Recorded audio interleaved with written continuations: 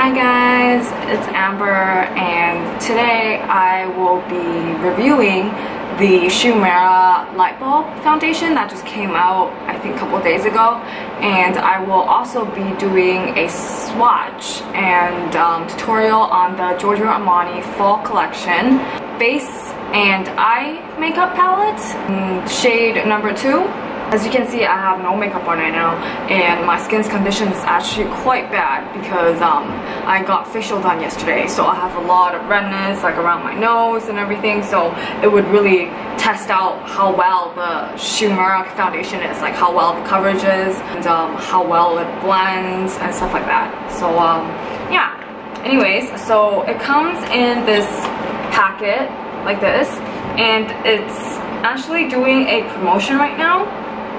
So whenever you purchase their light bulb foundation, they will give you the sponge, this light bulb sponge for free. And usually it costs about like, I think like at least $25 US. Looks like this. And this is the packaging of the light bulb foundation. And looks like this.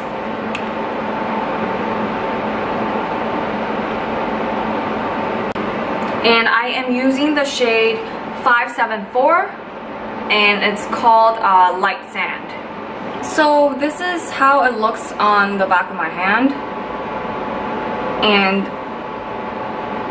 it's extremely moisturizing. Like, it feels very moisturizing on my hand. And after I spread it out, you can see the coverage is decent as well. So I just want to teach you guys how to use the sponge with this foundation. And first thing, you just pump an amount like this, or however much you use usually, and just dab with the fatter side of the sponge. And just dab on your face like a stamp, like this.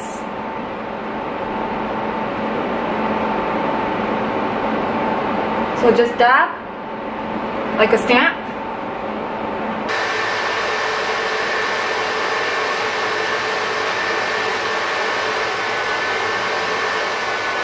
So after it's evenly spread out, roll like this.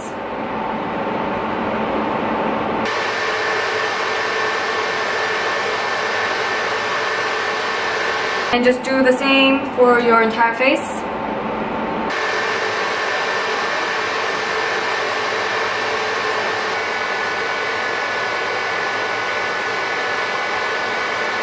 So I just finished applying the foundation, and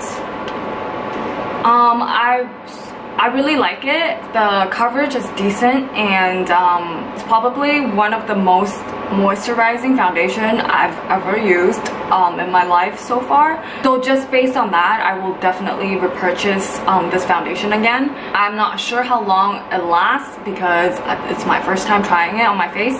So I will update you guys about how well this foundation lasts on my face, especially under super hot weather like the one in Taiwan.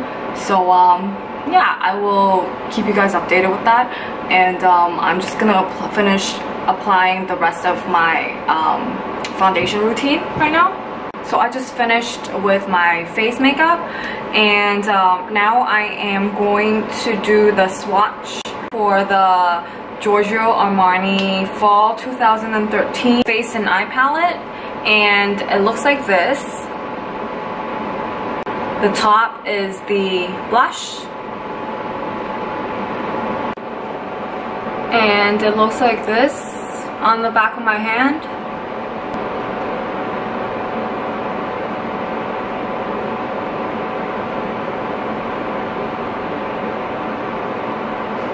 So this is how it looks on my cheeks.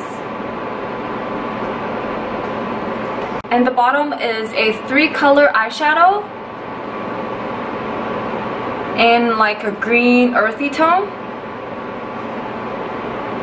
I'm just gonna swatch the colors first on the back of my hand. So this is the swatch for the 3 shades of the eyeshadow. The darkest shade is the one on the left side, and the sparkly green is the one in the middle, and so on. So like this, and this is how it looks.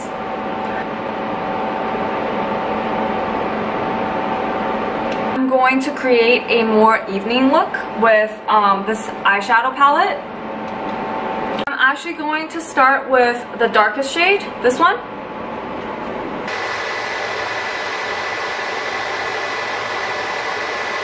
Do not apply it all the way to the inner corners of your eyes, because we will apply another shade for that area later. Apply the same shade on the lower 2/3 of your outer lower eyelids.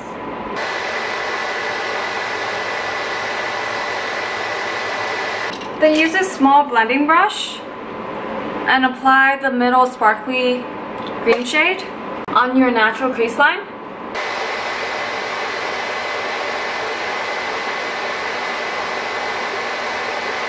Apply this green shade on your brow bone and the inner corners of your top eyelids.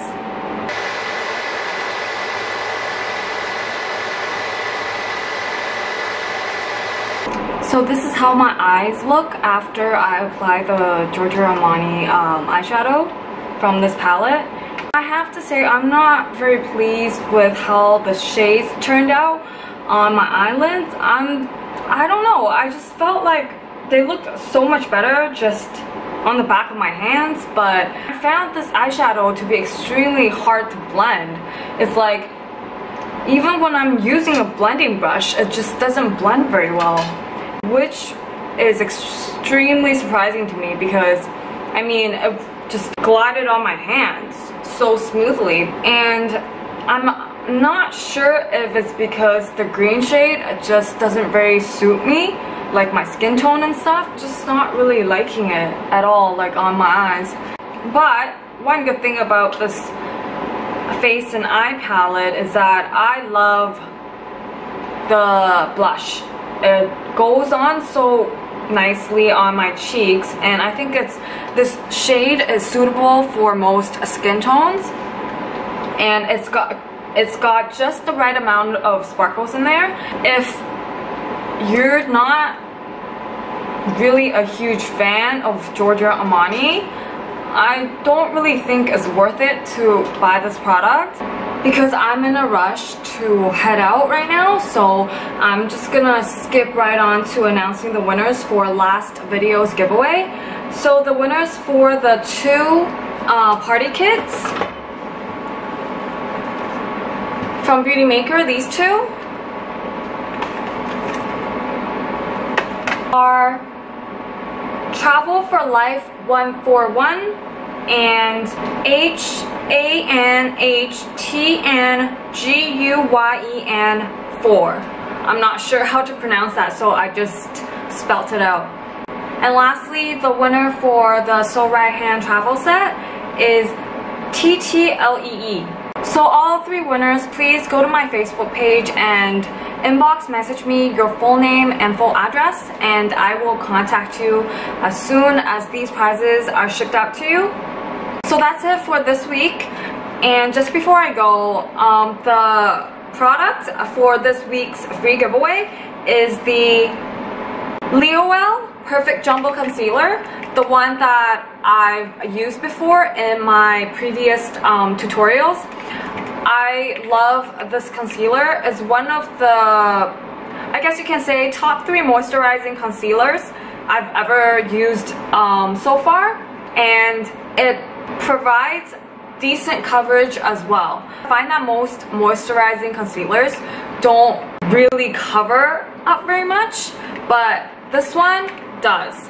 So I will be giving away a free full-size Lioele Perfect Jumbo Concealer Again, the winner will be chosen from anyone who subscribes my channel, likes my Facebook page, or just simply comment on the video.